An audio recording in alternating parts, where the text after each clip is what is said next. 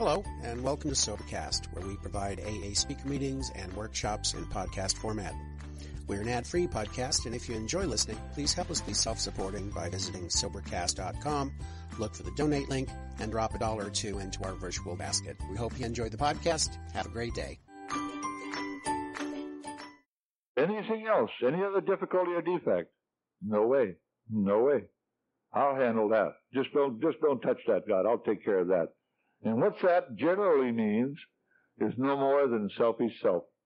And it has a lot to do with sex. And it has a lot to do with a lot of other things, too.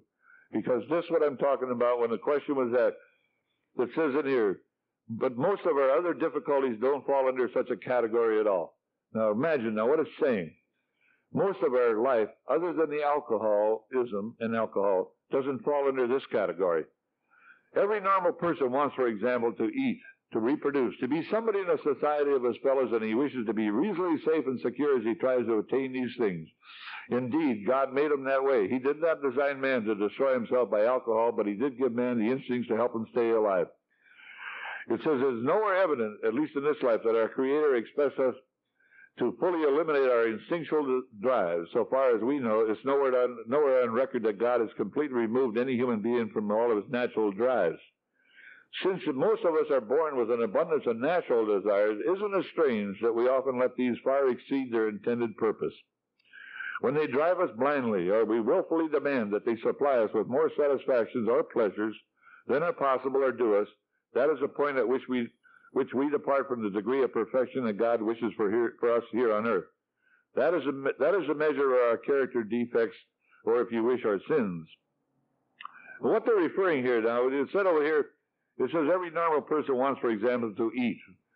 Now, what's it mean by eat? That means pig out. That means get fat. That means overdo something, because it says over here, when they drive us blindly or we willfully demand that they supply us with more satisfactions or pleasures that are possible or due us. Then it says to reproduce. What's reproduce? Same thing. Sex. So, you see, they're covering ground here that has to be covered for identification. That I'm willing to have a perfect release from my alcoholism. It says that. Why then couldn't I, by the same means, be granted a perfect release from anything else that possibly could be there? You see, in the beginning, I didn't know this, but Alcoholics Anonymous was put on this earth on June 10th, 1935, and Dr. Bob and Bill Wilson got together to treat alcoholism.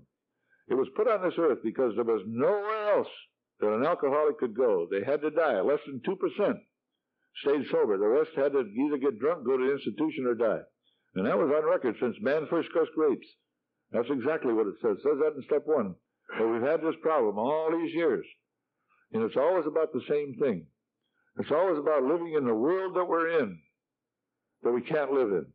That we have to do, and we have to create, and we have to do things for our own pleasures, our own desires, whatever we think is best.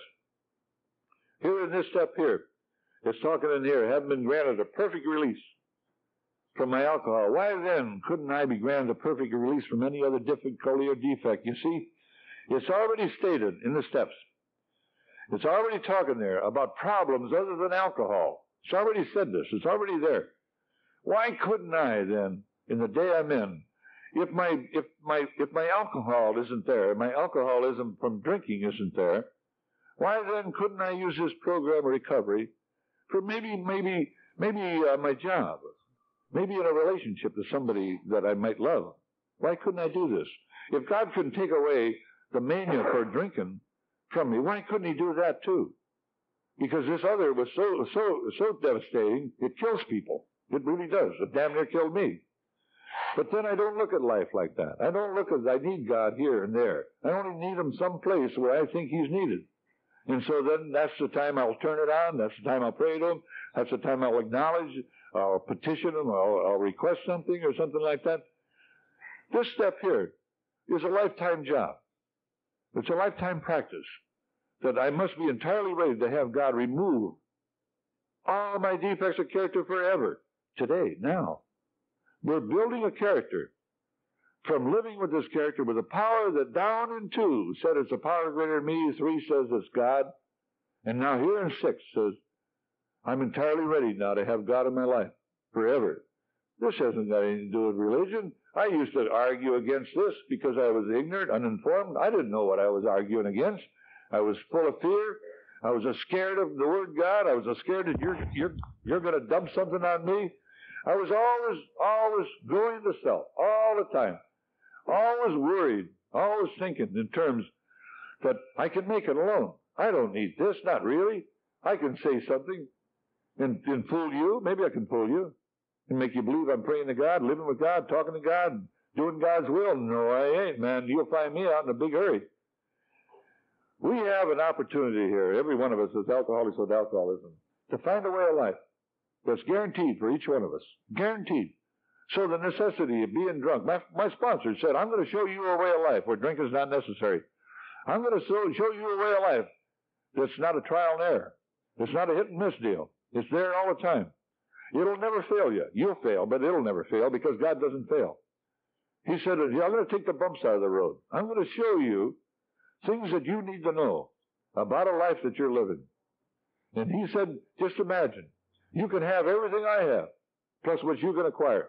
Just imagine how much that is. And that's true. That's just brotherly and harmonious action.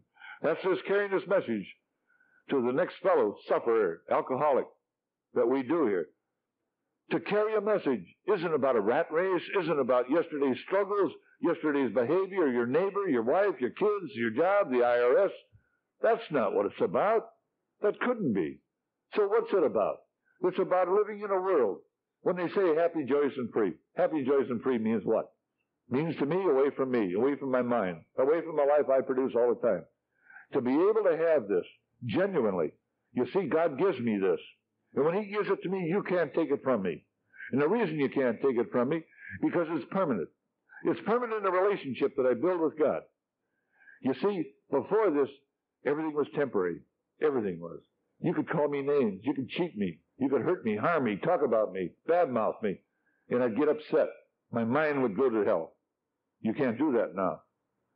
My dependence is total dependence because step 6 says that this is a lifetime job for me to be entirely ready to be with God forever.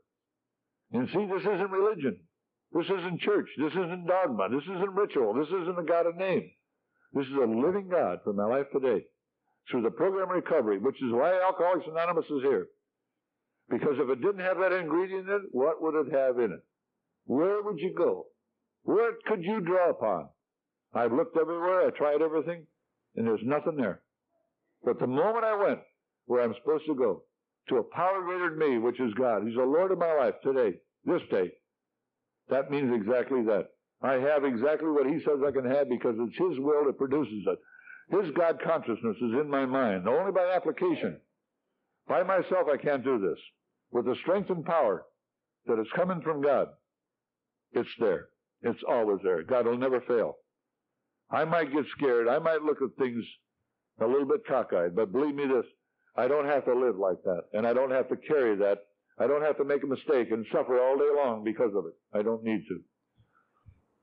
Step 6, I believe is important to talk to step 4 and step 6, that this is a way of life, a lifetime job. This isn't, all steps are that way. We're building a character that I'm producing today by living with it today. Maybe we ought to answer some questions before we go to lunch. Randy's going to tell us when we can go, so there were some questions brought up here.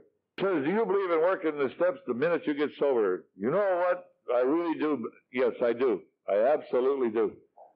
And the reason why is the fact that I never knew what was wrong with me. I never knew the message. I never knew that this day that I'm in does not have to be like the days I was in. Because I spent the first 2.5 years. There's no way that I knew what I was doing. There's just no other way. I was staying sober. And now listen to this. Hear what I say. In them days, staying sober, the first 2.5 years, I was doing everything as best as I could. My very best. I meant well and I tried to do well.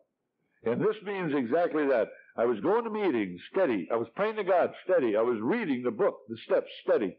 I never been away from it, not even one day. But you see, there was an ingredient left out, and I didn't know it. So I performed in the day I was in. I'd be at meetings like this, and I would be ripping everybody apart. I'd be judging them, criticizing them. In the meeting, there's too smoky, and the speaker don't know what he's saying, and this, that, and everything else.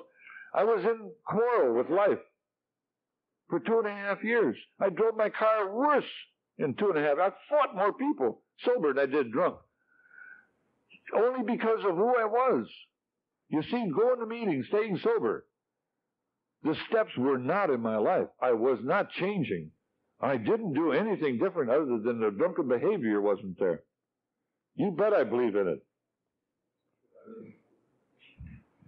This one says, how can I only look at what I did to people when most of the people I did something to did do things to hurt me? No, that's real true. It's real true to think that way. When whoever wrote that question, on page 60 to 63 in your big book, where it says, I had to be convinced that any life run on self-will could hardly be a success. And then it ends at the top of 63 where it says, I was reborn. Try reading that. Try reading it. Because you see, it talks on page 62. And what it says in 62 is exactly what it means right there when it says that. But it's in the big book.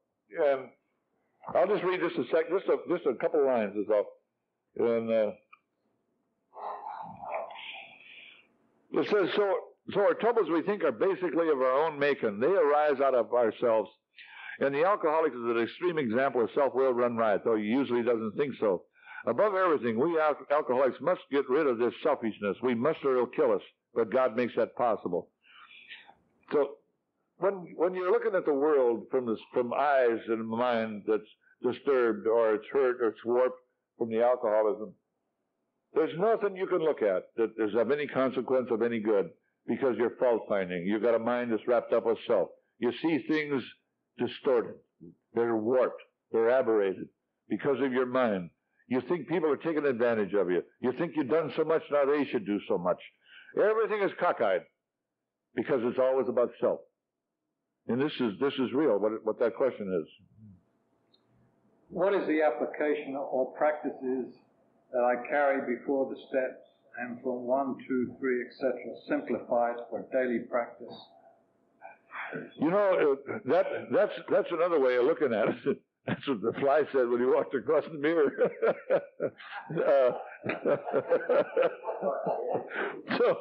So you come to Alcoholics Anonymous. You come here because it's a poor last call in my book. There's no place else to go. And when you come here, you're bringing a world with you that's really a hurt world, a harmed world, a world of real struggles, adversity, and everything like that. And the step application starts immediately.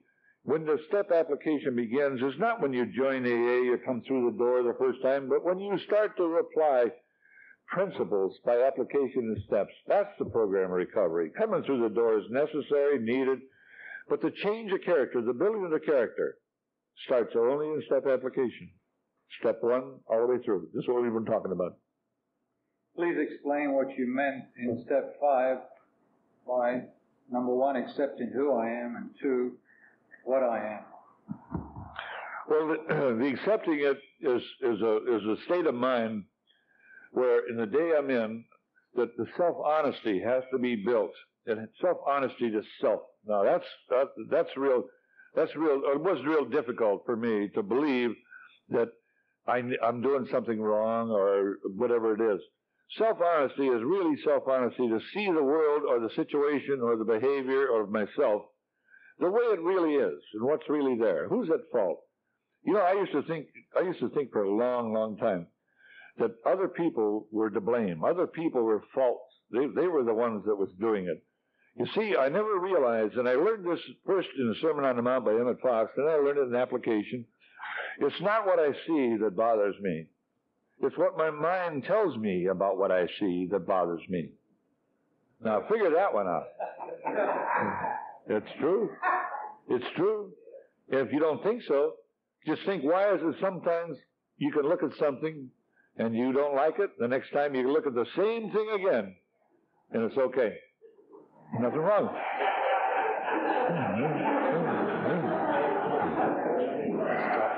This is about 4 questions in one. if you keep recapping, does it mean you haven't hit bottom? Is the idea to hold down the spring or let it go and pray? Does step one have an application? If it does, what is it? Simplified, or is it an introduction to application? What is the application practice of step two? In step four, what are we putting down? Just today, or what kind of things in the past, or what kind of things? We'll go for four first. You know, what I said before, four isn't, to me, isn't hard to take an inventory. I've done an awful lot of inventories, myself and others too. And inventory is taking stock of what's in there now. Means exactly that. The things that are in my life today, this day, the things that I'm going to write about, are always things that I'm conscious of. It's a consciousness of remembering things or looking at things and seeing things. And these are the things I can write down because the character that I am, the true inner man that I represent, not the man up here, the man here, is already built. It's already established. I am this person here, not up here. Up here, I mean well, I'm opinionated, I can change this way, that way. Down here, I can't do it. It's impossible. So you see, to look at me, I have to really start doing something that only through the step application, through what step 4 represents. See?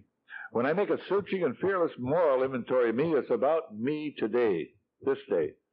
Even though it's going to come from yesterday's, that's okay. I'm not going to go looking for things or blaming things or trying to see things that are not there by going somewhere. Who I am in the day I am, I can write that. I can sincerely, honestly, and I believe any of us can do it, so long as you realize that the things you're writing down are coming from your mind, your power, yourself today. They're not in a memory bank of any kind where you have to open it up and search it out and see, well, he treated me wrong, that's why I'm wrong. If you're not thinking about that today, you can't put it down today. You can put down what's in your mind today. Are you this person that you're writing about? Yes, you are, because that's your mind. You wrote it. It's coming out of your secret place. You're putting it down. Nobody else is doing that. That's why step 5 has to be there, to accept that as a person, as a character that I really am. That's a real hard thing to accept sometimes, because it gets covered up.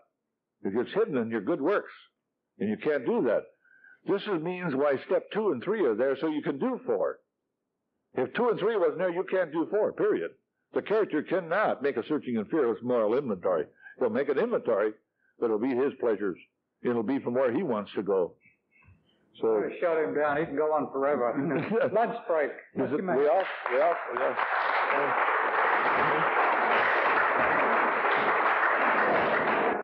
Hey everyone, I'm Bob, an alcoholic. We're starting off this afternoon, and we took off from step 6. We're still on it. We haven't closed it up yet. You know, in step 6, where it says I'm entirely ready to have God remove all these defects of character, I've already said some things about it, but there's a couple of things that maybe I think that should be talked about or at least presented anyway. And it's this, that if we ask, God will certainly forgive our derelictions, but in no case does he render us white as snow and keep us that way without our cooperation. That is something we are supposed to be willing to work towards ourselves. He asks only that we try to, as best we know how, to make progress in the building of the character. Now, remember I said before that for me, I had to learn the character. The word character was very important, because I brought a character here, like I said before. And then in the step application, in living a life today, this day, now, each and every day, is building a new character, building a character now by principles. As I live these principles, I'm building the character. This isn't something I'm getting ready to do tomorrow or benefit from. This isn't something where I'm boning up on it today. I'm studying today so that I can have a better tomorrow. That isn't that at all. My disease of alcoholism needs to be treated as I live my life today. And now the important part about this is that to hear this over and over and over again, I know I had to personally hear it over and over again, because I might hear something 10 times and maybe get a piece of it, a portion of it, maybe none of it, who knows. But the disease of alcoholism is on all the time. It's repetitive, it's repetitious, it's a power, it's a strength. And so this means, though, that if the new character isn't being built, the old character's got to show. In other words, I'm going to do my own thing all the time. In step 6 is where I'm entirely ready to have God in my life forever. That's what it says, a lifetime practice.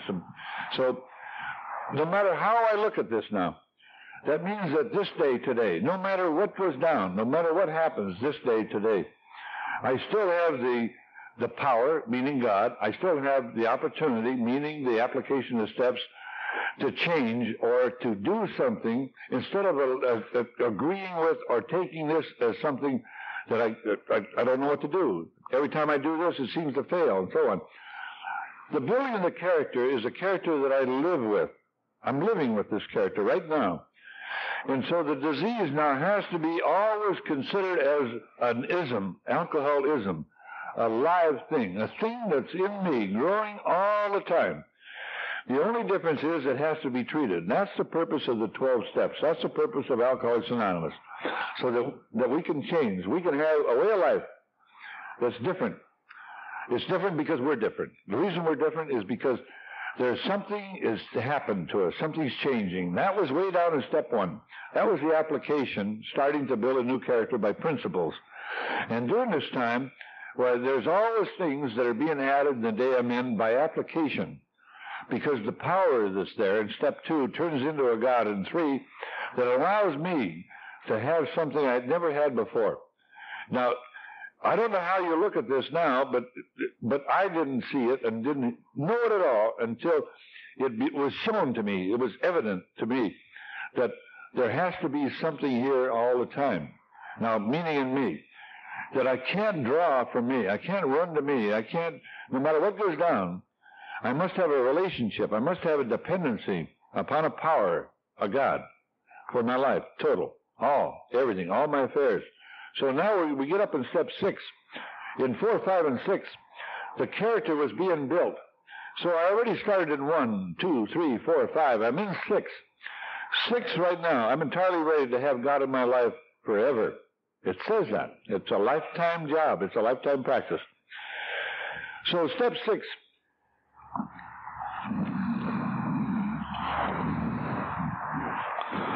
You know, I misread this, and I didn't get it very right in step 6. And as the ending of it, I get kind of mixed up in here. It says in here, if we would gain any real advantage in the use of this step on problems other than alcohol, we shall need to make a brand new venture into open-mindedness. We shall need to raise our eyes toward perfection and be ready to walk in that direction. It will seldom matter how haulingly we walk. The only question will be, are we ready? Well, see, that there was something that I read this, but I don't put no purpose there. I don't put no importance there. I don't look at this as like I'm out in the world I'm in, and things are going along pretty good. There's no trouble. Nothing seems to be hurting me, harming me, causing me trouble. And so what's this idea now about prayer, about the conscious contact, or about wanting to have something in my life other than what's there? Because you see, no matter where I'm at, there must be something with me other than me, because if it's not, then I'm there. And this was established already down in the steps as I learned, too, why I have to have a power greater than me that can restore me to sanity. And 3 says, I can have it. All I have to do is make a decision to turn my will and life over to His care, God's care, as I understood Him. Understood Him has already been explained, that there's a power greater than me. And this is in the program recovery. Step 3 says this, is I understood Him. I never had a God in my life, never prayed to one. How can it be understood? It can. Because what it says in 2, an application for principles so that I can live in the day I'm in, that I can have something now that I never had before. And this is what's necessary and needed for my life, that there must be something there instead of me. And remember what I was talking about in 2, the open mind and the quit arguing. Now this is what I'm talking about, is the character that I am in step 6. It's the same character that I built starting from 1. So I'm taking principles in my daily life. In 6, I can stop arguing. I can have an open mind. In 6, I can have the willingness from step 3, that this is a character now that bases his life on spiritual principles, which are the willingness. I just got through naming them. They're principles. They're truths. They're spiritual in their nature. They have an origin. They started somewhere where they're proven. And they'll keep proving themselves because it's like a mathematical principle. 2 plus 2 is 4. There's nothing you and I can do to make it say anything else. It says in step 2 that scientists have a principle. Search and research, always with an open mind. That's a principle. They live by the truth of search and research with an open mind, and then they keep going. And here in Alcoholics Anonymous, I find out that I, as an alkie, living the day I'm in, I have to have more than what I have got, and that's me. So it's self-evident, it's agreed that I must do these things, or otherwise I can't have it too. This calls for self-discipline. This calls for self-sacrifice. This calls for me. Like right now, this is discipline, if you know it or not. Sitting right here, all of you, any of us, all of us. This is discipline. To discipline yourself, to come to a meeting that's going on right now, and you might not agree with me. I don't know if you do or you don't. It's not important. But what is important, that you are here. And the discipline that you're putting out is for your life, because you're not here for me, and I certainly am not here for you. This has got to be understood, that there's a purpose here in Alcoholics Anonymous, so that when it's going to meetings, I'm going to meetings for a reason. I'm not going there for a popularity contest. I'm not going there because I haven't got any place else to go. I'm going there because my life is in jeopardy. If I don't go there, I'm liable to have to go to hell. I'm liable to have to get drunk or die. And I know this because my past track record says that. Just because I got a lot of years of being sober, the disease is still on. It's an ism. And it's a mind-controlling disease. It's already been established through the steps that we went through already.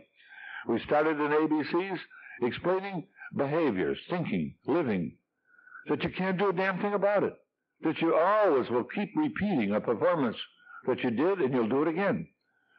This here disease of alcoholism is a deadly disease. It's devastating.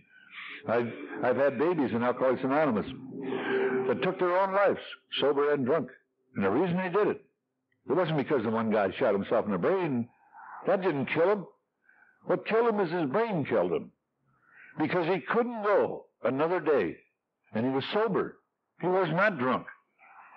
And the reason he couldn't, because alcoholism, a state of mind, a way of thinking, living, couldn't stand anymore. Couldn't go any farther. That's not to scare you, but it's to identify the disease when it's not being treated. You know, it's the same thing. I had another baby that stuck a garden hose up the tailpipe and put it in his car and gassed himself and carbon monoxide himself right out of the picture. And about a couple of days before this, he was on his knees pleading with me to give him the God that he knew I had. And I said, I can't even give it to me. How can I give it to you? But each and every one of us, though, can have exactly what we need to have in the day we're in, according to the will of God and the program recovery and application. Building the character this day for this day. Not building it for tomorrow. Not getting ready and studying and studying and studying, and then tomorrow you're going to use it. I did that. That's the way I lived for a long time. I was in a rehearsal. I was in a rehearsal every day. I wouldn't even go to bed at night for a long, long period of time. I was out there working and 12-stepping and reading a book and everything else because I was going to get better. I was going to be able to do something tomorrow. I was going to be able to have things in my life. And they never happened. The rehearsal was there. The main event came and went. I didn't even see it. That's a story of alcoholism. That's a story of any alcoholic I know, and the disease isn't being treated. So see, in step 6, there's so much to say in step 6 about being entirely ready to have God remove all these defects of character forever. Not just a one-shot deal, not just once to get someplace, to finish something, or to get past something. It isn't like that. The steps are daily application, so that the person or the character or the alcoholic that I am with alcoholism, I don't have to live that way no longer. I don't. Because the new character has got something now I never had before. It's got a power that isn't me. It's a power greater than me. I learned it's a power, but I also learned it's called God. Then through my own life, I learned to call him Lord, only because of me, not you. I'm not telling you to do nothing. I'm not saying you have to do anything. But I had to do something. And the moment I did it, I had exactly what I was told I could have. And this is true. It's true for all of us. If you want what we have and are willing to go to any lengths to get it, then you're ready to take certain steps. It says in there, some of these we block. I had to find an easier, softer way.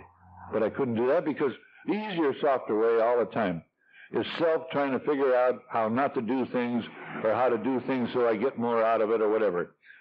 And this here means exactly this. The steps are application, a purpose, a reason, so that I can have myself today, this day. I came for me a long time ago, and I'm still here for me. I am not here for you. So this has to be established. That's not a selfish thing. That's not a thing where I'm saying that you don't count. I'm not saying that. But I'm saying something that's really important. That if I don't have this in my life for me, I'm going to die. I am going to die. So step 6, we come up now. Remember I was telling you, from step 1 to 6 is always about the disease of alcoholism. It's always about me and what's wrong with me and what I need to do. This is in step application now, in principle.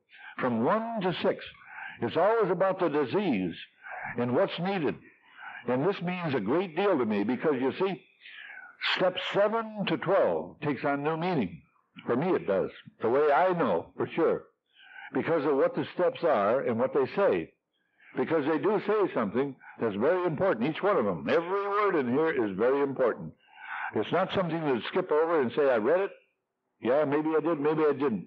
Maybe I agree with it yesterday, I don't agree with it today. Maybe my mind is in control today. And there is no God there, there's me there. Because you see, my own track record tells me and shows me when I behave out in that world out there, when I have adversity, trouble, when I see things I don't like, these are ominous signs. The first time any anger comes, the first time I want to run you off the road, the first time I want to criticize you, judge you, you know who's in control now? Me.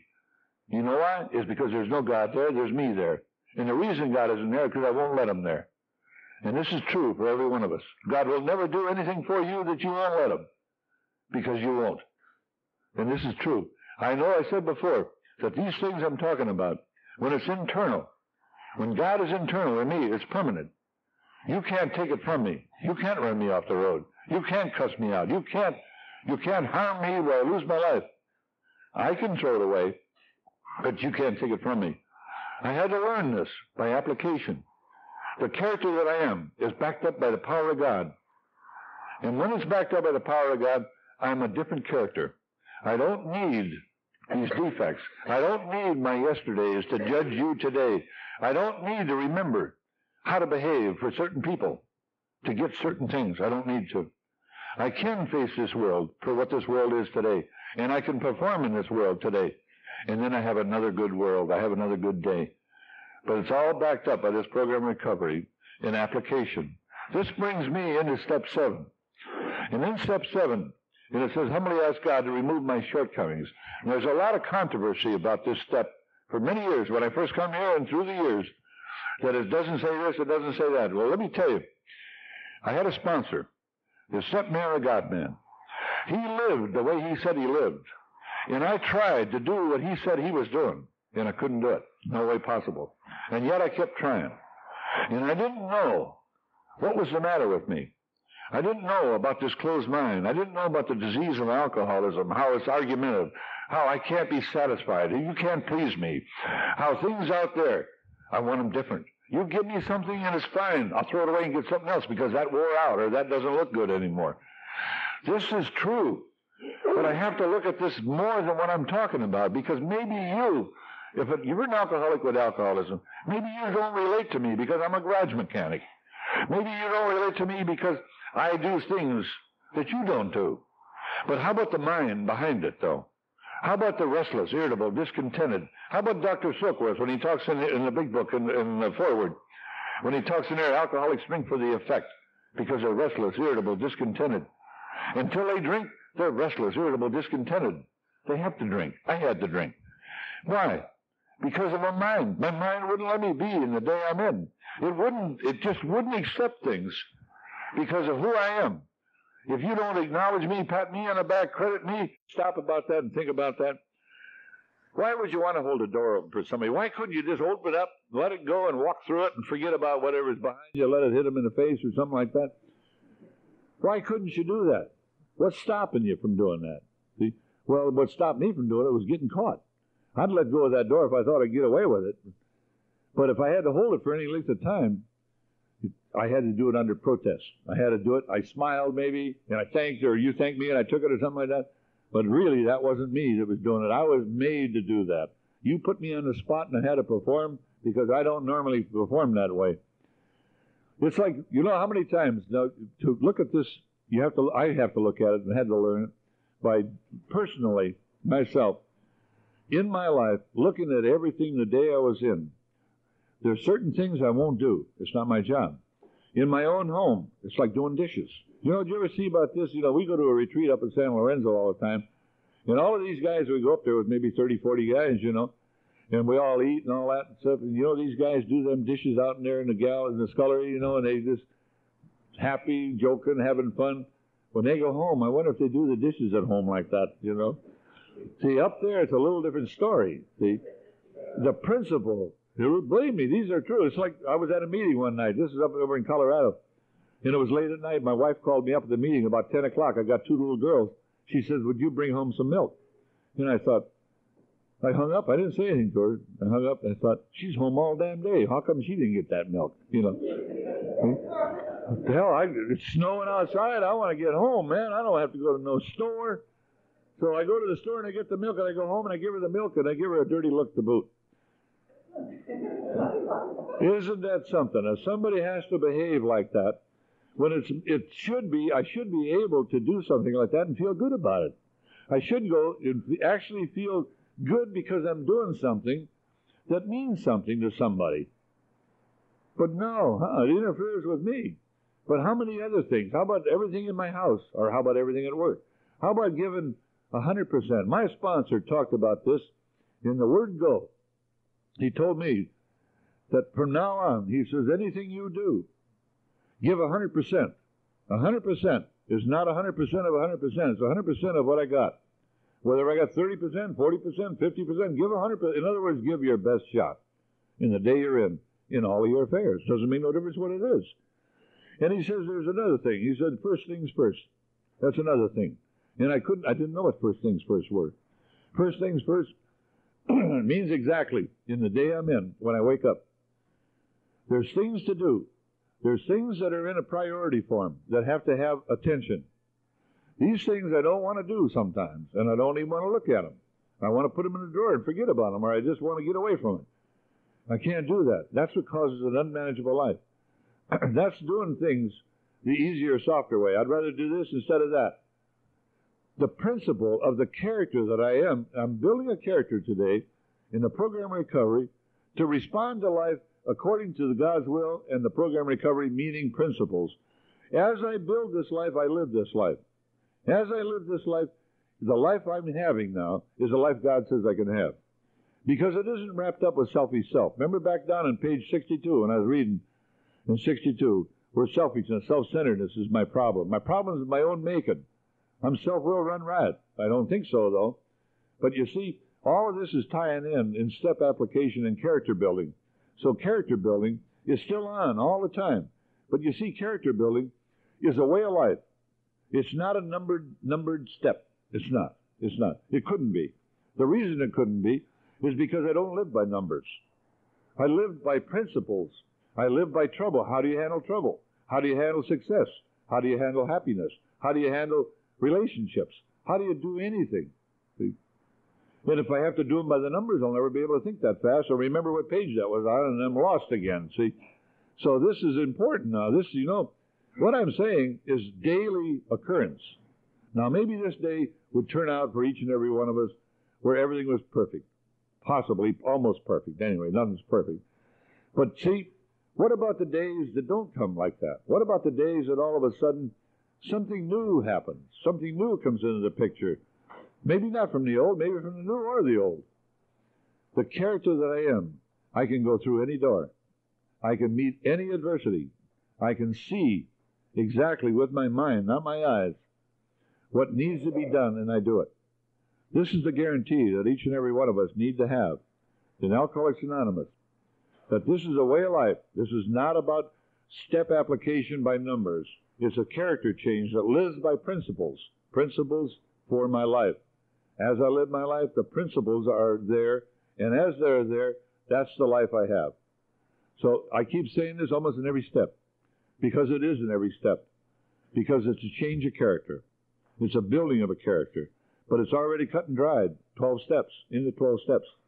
Step 7 is for me, it was so hard until this man come along, this alky come along, and started to show me a performance in a day I'm in about what giving means.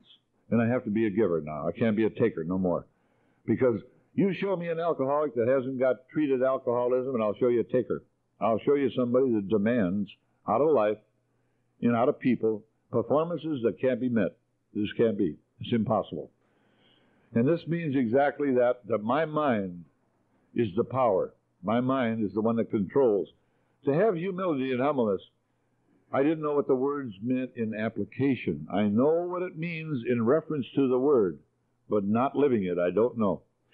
That's why these words I said before, remember I was talking about words like acceptance, like willingness, like surrender, like so many words that we have a vocabulary here in Alcoholics Anonymous that helps my life in the day I'm in because I live that vocabulary. I am that vocabulary. My life is in that application. You see, when I came here, there's so many other things to look at, to consider, but there isn't really because of the character that I represent. You know, I'll tell you this, I don't know about you, but to surrender, the word surrender, to surrender. You know, I used to think surrender was when you quit, you give up, you just stop it. You see, how much of this is important to you, I don't know. But let me look at it this way, I had to anyway, is that if I did stop, if I did quit, which I did, I quit the bottle, I quit the bars, I quit drunkenness, what did I do then? I didn't do nothing then. You know what happened? I stayed the same. Nothing changed. Nothing did. I was just sober. I was still the same character. I had everything in me that I had in me when I was drunk, but I'm sober. And I can't change. I can't do anything about that. Money don't fix it. Possessions don't fix it. I had them all. I did them all. I got the same gal I took to the drinking days. Same thing. Doesn't make no difference. So what is this, see? Well, what it is, surrender is not quitting. It's not stopping. It's an ending, but it's a beginning. It's a beginning of a new life. It's an ending of the old life. Surrender is quitting, but it's also starting to do something else. Now, you see, I couldn't look at anything like that because when I said I surrendered, it was a done deal. It was ended. It was finished. I did it. It's okay now. No, it ain't okay. Because what I surrendered only maybe a thought, maybe a minute, maybe an hour or something. And then what happened? I took it back. Because I did not change. I didn't build a new life. I was not a new character. I was still going to the disease, and I still was the man I always have been. And to think that many meetings would cure that, stop that, no way. Because why would any one of us, after we're here a while, why would we have to repeat a performance where you get hurt, where you hurt people? To look, see, I have to keep looking inwardly. I can't look at you no more. I didn't back then. I had to learn to stop that. Because when I hear something too many times, I get bored. I think, I don't want to hear this anymore. Hell, you said that 10 times, 100 times. No, I didn't. The reason I didn't is the same reason I said before. This is now. Back when I said it before, it was then, not now. I have to be who I am now, according to the will of God and the program recovery of the building of the character. So no matter what it takes, I still want to be where I'm at with God and the program recovery. This is how I do it. This is how I live it. Is because I do it through the steps to build a character, then they turn into principles from the step. Now I can do this as a way of life. I can continue on. You know, there's so much to say in 7. Now, 7 is another step. It's really a big step. We talk forever on it because it's a living thing. Now, try to remember what I said. Step 1 to 6, to me, is always about the disease. It's always about what's wrong with me, what it is that's wrong with you, what I need from me, what I have to do. That's 1 to 6. 7 to 12 now is a different proposition. 7 to 12 is where my disease is being treated because I'm living it. I'm living that life that treats that disease, 7 to 12. 7 is a performance step. It's a step now that I'm going in the world I'm in. I'm going in this world today in application to do something. Now this means serving man and God. This is what step 7 says. And this is all about humility and humbleness. It says here, since this step so specifically concerns itself with humility, we should pause here to consider what humility is and what the practice of it can mean to us. Indeed, the attainment of greater humility is a foundation principle of each of AA's 12 steps. For without some degree of humility, no alcoholic can stay sober at all. Nearly all AAs have found, too, that unless they develop much more of this precious quality than may be required just for sobriety, they still haven't much chance of becoming truly happy. Without it, they cannot live to too much useful purpose, or in adversity be able to summon the faith that can meet any emergency. Well, see, this is true now. This is something I can buy this. I can agree with this, and I can want to have this. I'm not quarreling no more. I've got an open mind. I've got a character that's being built. And this means exactly that, because it says in all of these strivings, so many of them well-intentioned, my crippling handicap had been my lack of humility. I had lacked the perspective to see that character building and spiritual values had to come first, and that material satisfactions were not the purpose of living. Quite characteristically, we had gone all out in confusing the ends with the means. Instead of regarding the satisfaction of our material desires as the means by which we could live and function as human beings, we had taken these satisfactions to be the final end and aim of life. That's exactly what I did. I got mixed up again. I thought that living and life was the same thing. Down in 3, when it says I made a decision to turn my will and my life over to the care of God, as I understood Him, I got mixed up. I don't know what that means. As I started going along, the name of the game was winning. The name of the game was acquiring. The name of the game was getting more. Money, cars, women, success, boats, motorhomes, racing. Having all of these things, I lived it. It was mine. It was there. And I thought that was, man, that's what this name of this game is all about. That's not what it's about. I was still the same character inside of me. I still drove everything, acted everything, did everything the same way I always did. And here I have things I thought would give me success. I have things in my life now that I thought, man, I'm going to be a happy son of a gun. If I get this, I get it. I'm going to be happy if I get that. And I'm going to be happy if I get that. And I keep going and going and going. And I'm never happy. I'm still fighting the world. I'm still turning on people like a rattlesnake. I'm still doing the same thing all the time.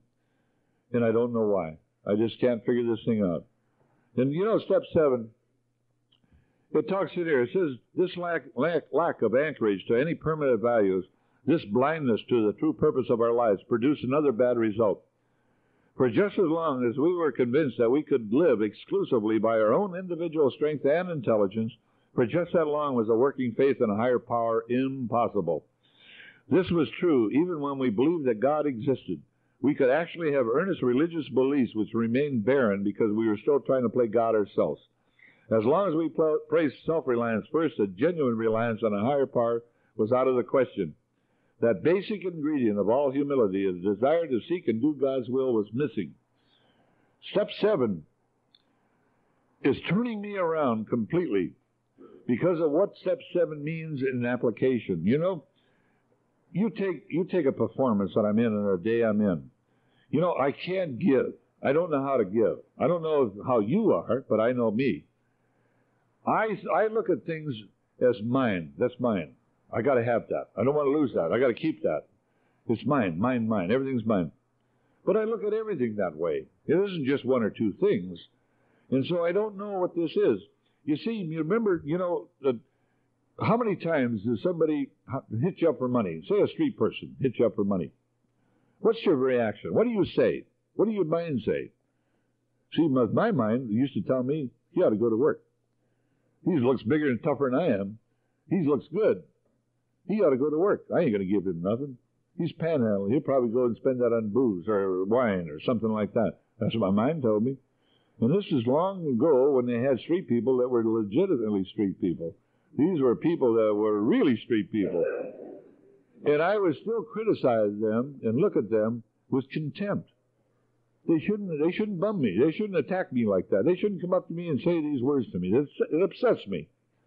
And I don't even know that this way of life, I'm in step 7. God has given me back my life. He's given me my job, the ability to make more money than I ever made in my life. And I am making that money. I'm buying things. And I'm possessing, owning things. Got my name on it. I own it. I got the title. And I think, no, I'll give him a buck. I'm a buck short. I ain't going to do that. Yeah. My thinking is always that way. I couldn't genuinely, honestly, give with my heart open to feel empathy or to feel compassion for somebody like that. No way. No way. I might do it if you force me into it. If you might do it if you're watching me, and I think you, and I know you are. But to genuinely live this life, think this way, do this, no way. But there is a way. That's what this step is about. But it's much more than that. It has to be much more than that. Because this is where the dependency that I thought was in 3, which is the foundation, the basic life for every one of us is in 3. But it must go farther. And the building of this character now is in the day I'm in application. Application, so the character I am today is with the application. Now I can be the man God wants me to be. He gives me the power. I am that man. But you see, it has to be understood with me that this is a way of life. This isn't something that I'm going to look at now and then. This isn't something I'm going to do when I'm in trouble. This isn't something I'm going to do because it was a certain day, a certain meeting, or a certain time, something like that. No. I must be this character for my life. My life's important to me now. It's very important to me. I don't want to lose any more of my life like I've lost before. I'm not talking about drunkenness. I'm talking about sober and Alcoholics Anonymous. I'm talking about how many days and how many hours that I've lost through my own selfish self, through my own desires, my own pleasures, my own wants. Never once ever caring about you or me. And yet here is talking to me. Step 7 is very, very strong, very serious about it, the way it's worded and what it says. And it talks in here about how pain is the healer. Sure it is. You bet it is. It talks in here. See, it says, I was forced to learn something about humility. It was only at the end of a long road marked by successive defeats and humiliations and the final crushing of my self-will, self-sufficiency, that I begin to feel humility as something more than a condition of groveling despair. Every newcomer in Alcoholics Anonymous is told and soon realizes for himself that this humble admission of powerless over alcohol is the first step towards liberation from its paralyzing grip. See, down in 1, I never knew that. I didn't know that. All I knew down in 1 is that the principle of 1 is that I'll never be able to drink alcohol again as long as I live. And I can do that 100% because it says that. It's the only step I can do it, 100%. Just because I don't have to have alcohol in me. But how about my mind? How about that? That's where the problem is. I can't do that 100%. I can't just turn my life all over to care of God and walk away and now I'm okay. It's alcoholism from here on out. No, it's not alcoholism. The power that's there. The purpose of these steps. The purpose of the application of step 7. So I can serve man and God. It says this right in the step here. It says that I can live now in a world that God wants me to live in. And this is true. The reason why it says, so it is that we first see humility as a necessity, but this is the barest of beginnings, to get completely away from our aversion to the idea of being humble, to gain a vision of humility as the avenue of true freedom of the human spirit, to be willing to work for humility as something to be desired for itself, takes most of us a long, long time. A whole lifetime geared to self-centeredness cannot be set in reverse all at once. Rebellion, dogs are every step. Now, you see, I read that as a cop-out. I read that as I could excuse my behavior because it takes a long, long time. It doesn't take a long, long time. It takes a long, long time if I don't do it. The program of recovery. The program of recovery is a program of recovery. It means exactly what it says, that I too can have this, but I must do this. And what I have to do is already being explained in the book and what I'm saying in application. Because I can't keep what I've got and use that anymore because it causes nothing but trouble.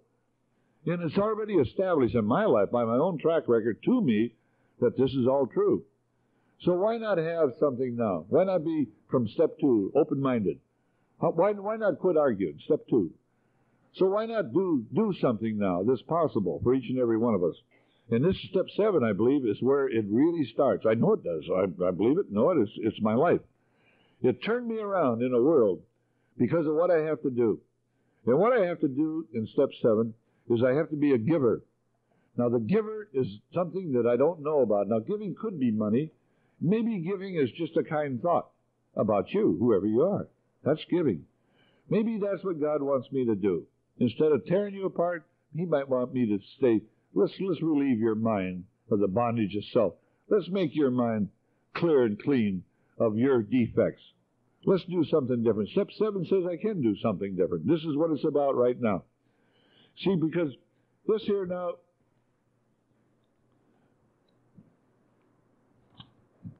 it says, during this process of learning more about humility, the most profound result of all was a change in my attitude, our attitude, toward God. And this was true whether we had been believers or unbelievers.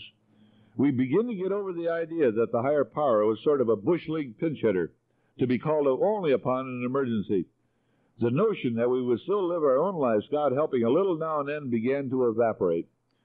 Many of us who had thought ourselves religious awoke to the limitations of this attitude. Refusing to place God first, we had deprived ourselves of His help. But now the words, of myself I am nothing, the Father doeth the works, begin to carry a bright promise and meaning. This is where, for myself, when this alcoholic was telling me about step 7, and it was talking about this character building, that character building and spiritual values had to come first. And so it started to dawn on me a little bit more about me in the day I was in. Because the things I started to look at and see in the day I'm in, according to the will of God, by what I was in the day I was in a relationship to God, praying and talking to God instead of self, all of a sudden now I could see things that I couldn't see before. And when I seen these things, there were always things that I recognized that something should be done. Something should be done.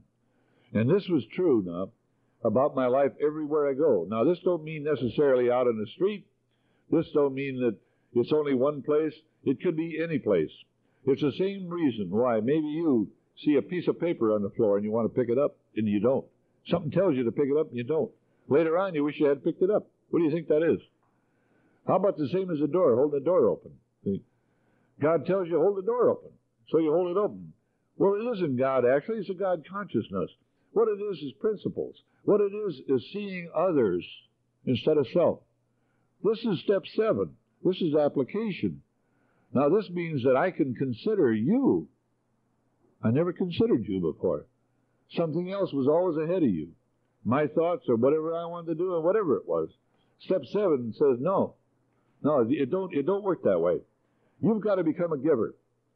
And you know, in step 7 ends in step 7 the same way that what step 6 is talking about, meaning the same thing, having the same identity in application.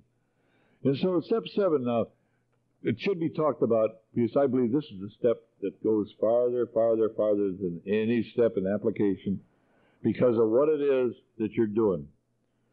Because this means to be a giver in the day you're in. Is a giver in all your affairs. This is where unconditional love comes from, too, by the way. This is where you can have somebody in your life and you can accept them for who they are without wanting to change them. To really appreciate that person and tell them so and mean it from your heart. Instead of carrying around an attitude or carrying around looking and finding fault and then still carrying that package around with you, thinking it's okay to do that and it's destroying your life. It's cutting your life short. It's robbing you of minutes, maybe hours, maybe days, that you should have something else there instead of what's there. You know, I never knew, that what I'm talking about. I never knew what I was talking about of this right now, is that the day I'm in, I have a mind. It's a power. And whenever it goes to self, I have to take on the whole package.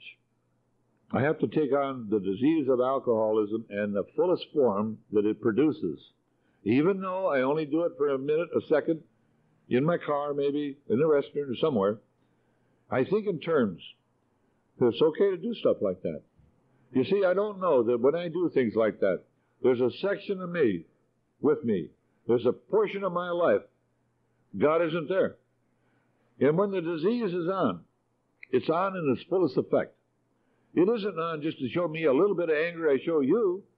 I have to give the whole package because the character I am has the anger, so I have to take the whole character. And I'll dump the whole character on you.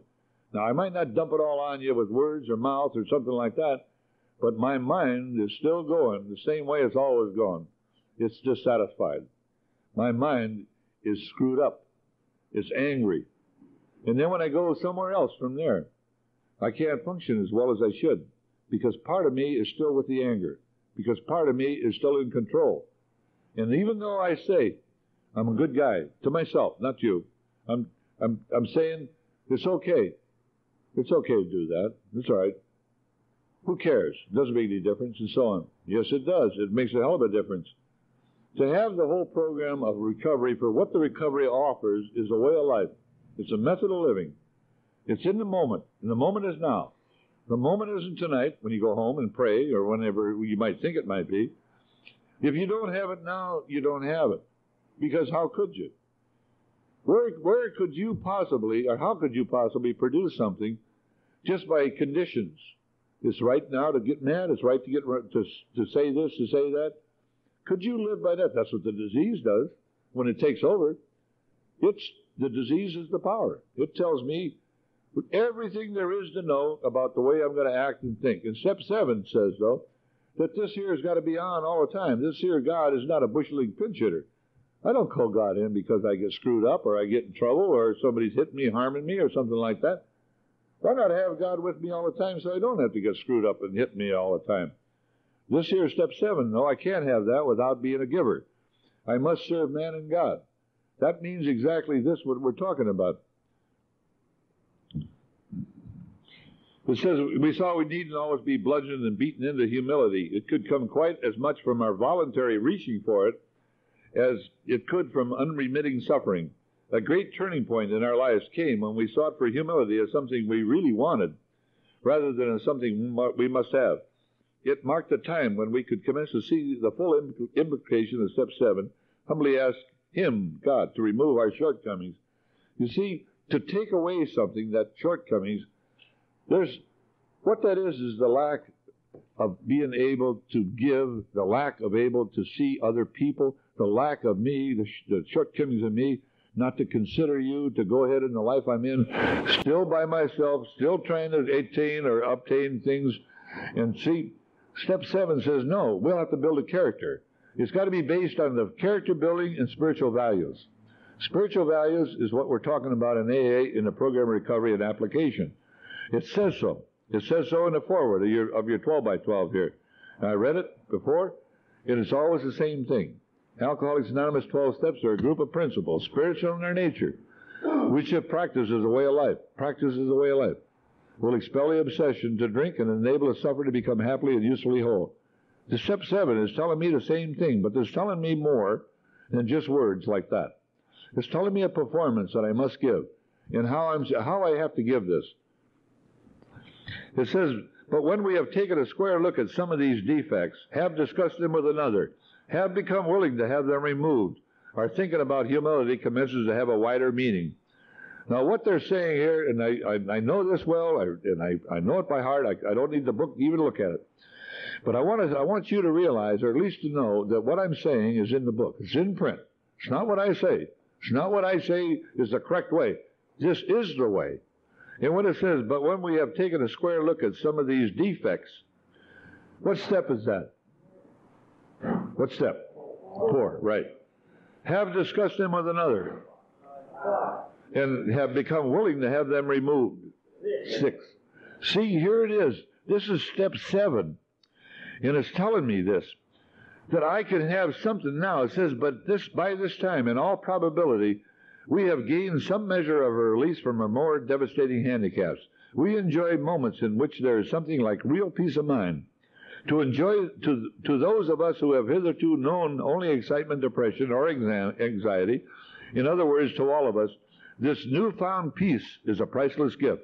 Something new, indeed, had been added.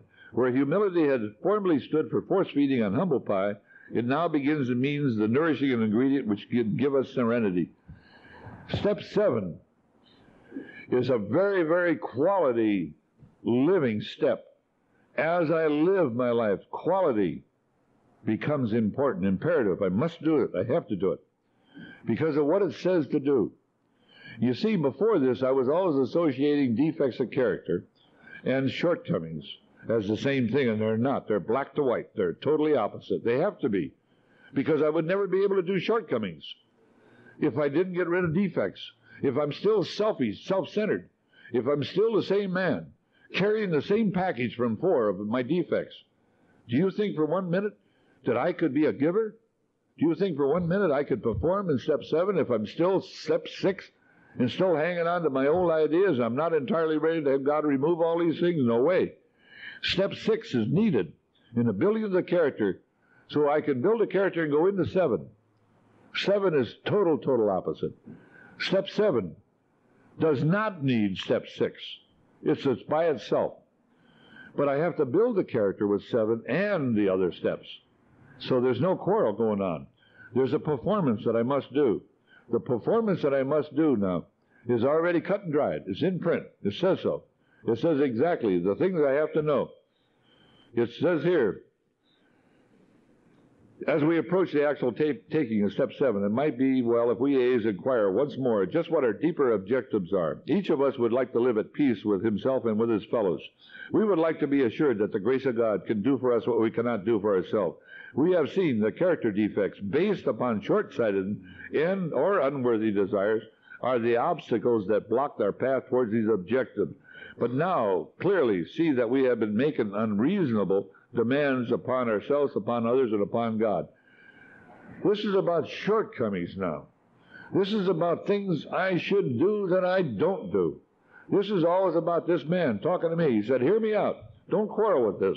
See if it won't add something to your life. See if it won't give you something that you think is necessary. You'd be a fool to throw it away if it does. And it was right, because I didn't know what humility and humbleness, I didn't know what an application for the day I'm in means. That this here are things I've got to do. I've got to do these things. You know, the things that I do in the day I'm in, try to think. I do certain things in the day I'm in, and it makes me feel so good inside. And I might not benefit from it. Sometimes I do. Who knows? But the important part about it is my life is important. And I live in my mind. I live in this world inside of me. I don't live in that house over there on a certain address or something like that, because I can be just as sick over there as I am at a meeting. But I do live in my mind. And to have a mind that I never could have before, it becomes very obvious that something's happening to me. Something's changing. I look at the world differently. I look at you differently. I don't have the same thing inside of me that tells me to think and act accordingly. I don't.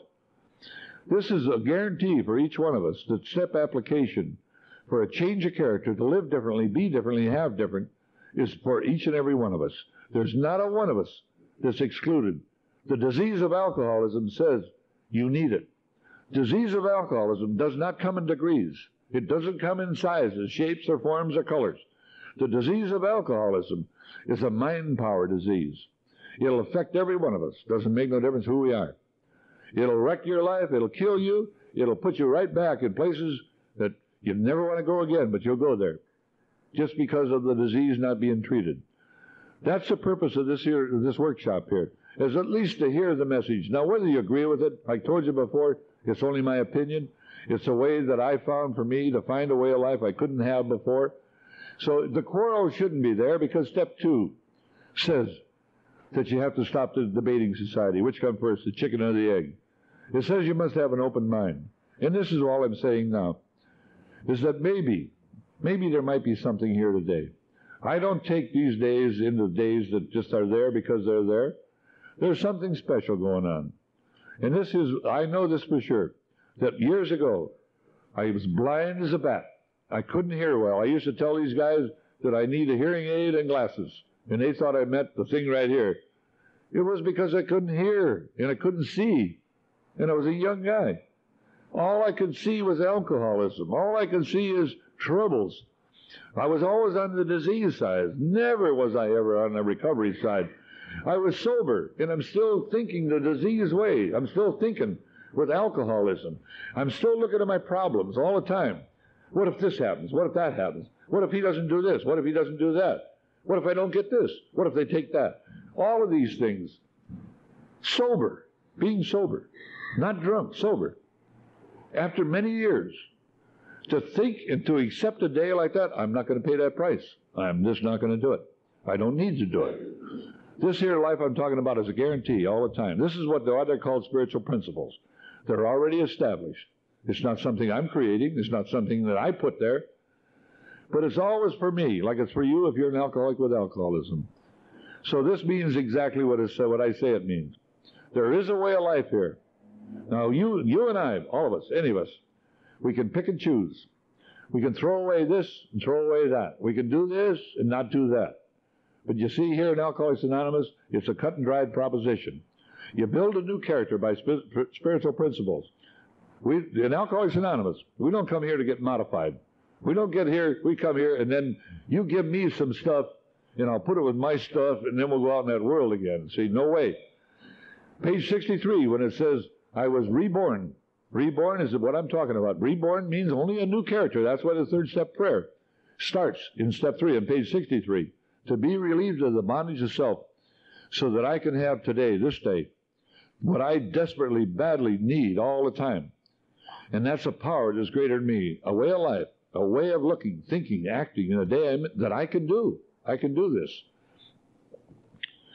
You know, in step 7, I said that it says in here, the same thing it says on page 64 in your 12 by 12. This is page 76, and then 64 it says the same thing. It's worded a little different, but it's the same thing. So this is step 7. It says the 7th step is where we make the change in our attitude, which permits us, with humility as our guide, to move out of ourselves, from ourselves, towards others, and towards God.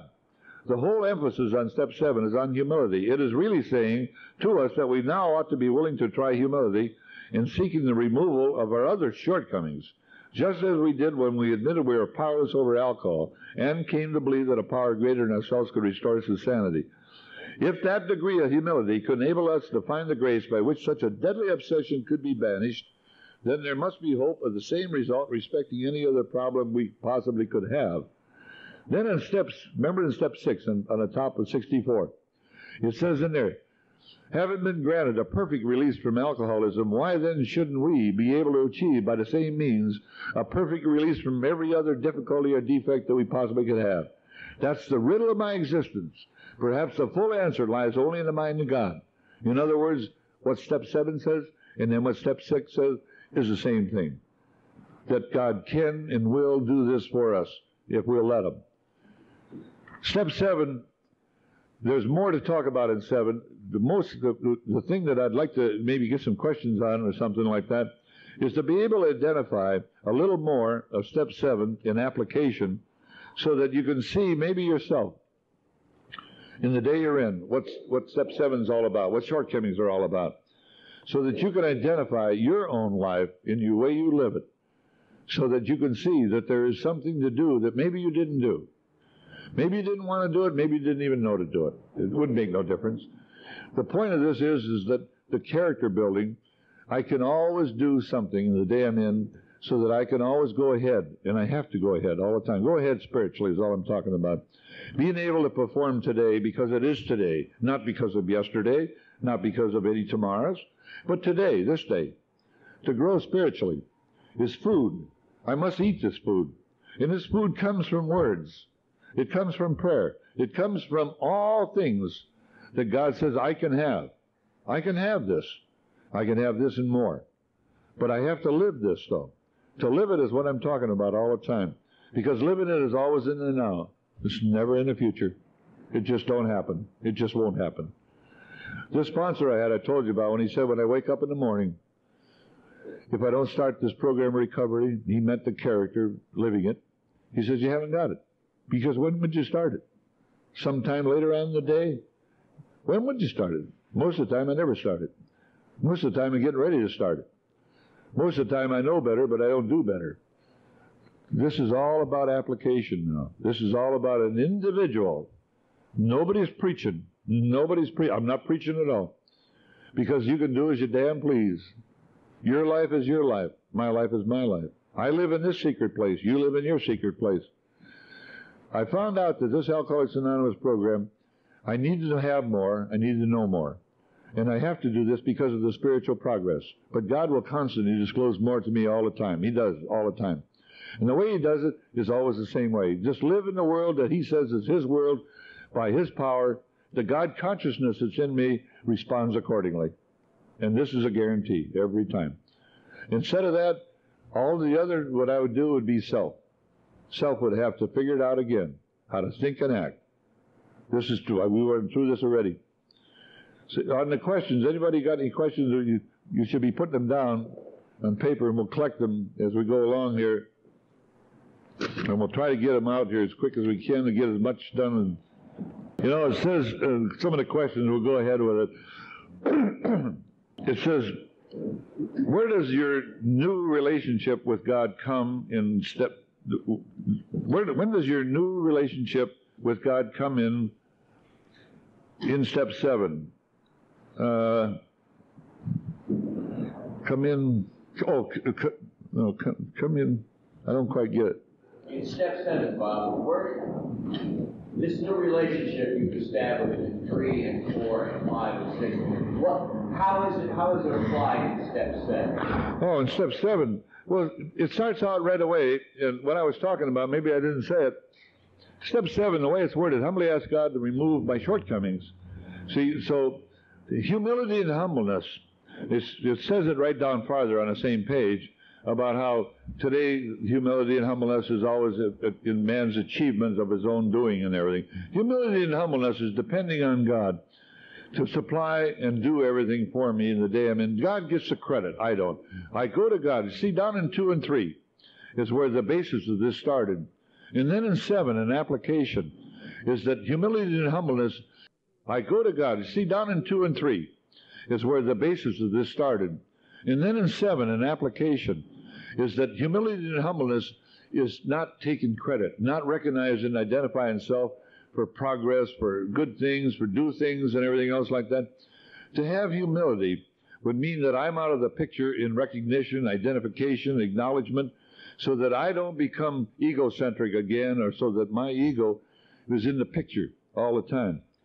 To give God credit for my life and all of my affairs is what humility and humbleness means. That I'll call upon the will of God, the power of God, to help me in my life, regardless of what's going on. Doesn't make any difference. That I do want help from God. And this means exactly that. That humility and humbleness, that I can look at this world today knowing by the grace of God, I'm where I'm at. I have what I have. I can count my blessings today through God's credit, God's recognition, God's praise. This is none of my doing. My Heavenly Father's taking care of me. He's supplying me. But that's an attitude that I live in when I apply my life today. The humility and humbleness is self is not in the picture. Self is not.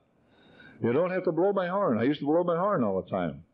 I used to tell everybody how great I'm doing, how much I do this and how much I do that, how I spend money on this person, that person, how I do all kinds of things, and I want credit for it. I want acknowledgement from somebody because I'm telling somebody all about my good behavior, my good actions, my good thinking. That's exactly what this is about, step 7. Is to be able to walk in the day I'm in, under the grace of God. The humility and humbleness has to be there. It has to be there. Because I walk under my own grace. I'm looking always at my accomplishments, how great I am, how I need to be treated special, and so on. So this is an endless thing, what I'm talking about. But you have to look at humility and humbleness as something that's needed. It's needed. Otherwise, I have to go the other direction all the time. Give an example of how God does for you what you cannot do for yourself today. Well, this is the same thing again about where I live. I live in my mind. I live in the world that I am is in my mind. And to be able to live without the rat race, without the hatred, the anger, to be able to do something and feel good about it.